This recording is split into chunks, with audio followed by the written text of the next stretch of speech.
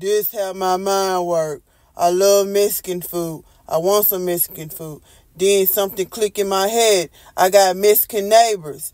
Then I look out the window to see their yard. It's so fucking nasty. I don't want no more fucking Mexican food. Keep your fucking hot tamales, you shitty fucker. You nasty shitty fucker. I don't know who said this, the pastor or God. But it said, love your neighbor. I hate to see my fucking neighbors come. I hate to see them come home. They don't give a fuck about nobody but themselves and they fucking domestic violence relationships.